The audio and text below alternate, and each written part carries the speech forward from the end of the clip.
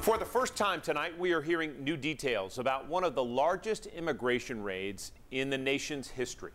3 years after immigration authorities raided a bean station slaughterhouse, a federal judge now says a higher court could decide whether the federal agents involved should be held accountable after allegations of racism and abuse.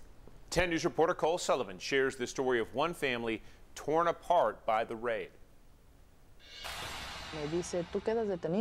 They told me, "You have been detained," and I asked why.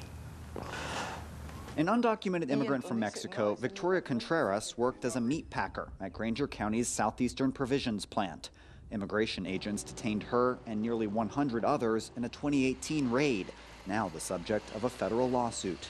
I think yes. We can say they were abusing their power. Contreras, who asked us not to show her face, says she saw agents hitting her boss with a baton.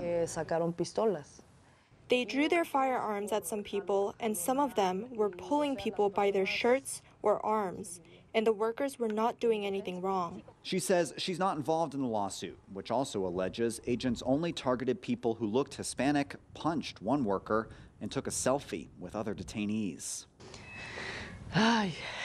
It's traumatic, something that will not be erased. When we met Contreras a year after the raid, her case and her family were still in legal limbo.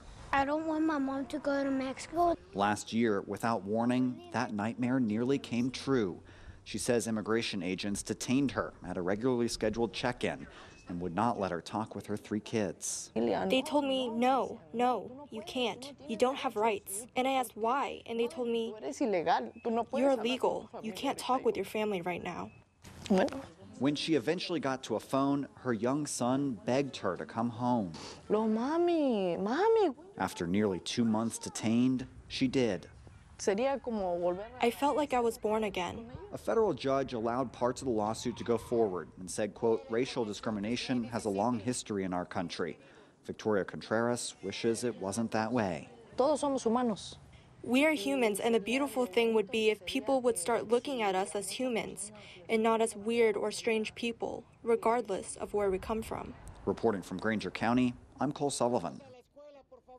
This week, the U.S. District Court set a trial date for the case. A jury will decide whether to award workers damages in September 2022.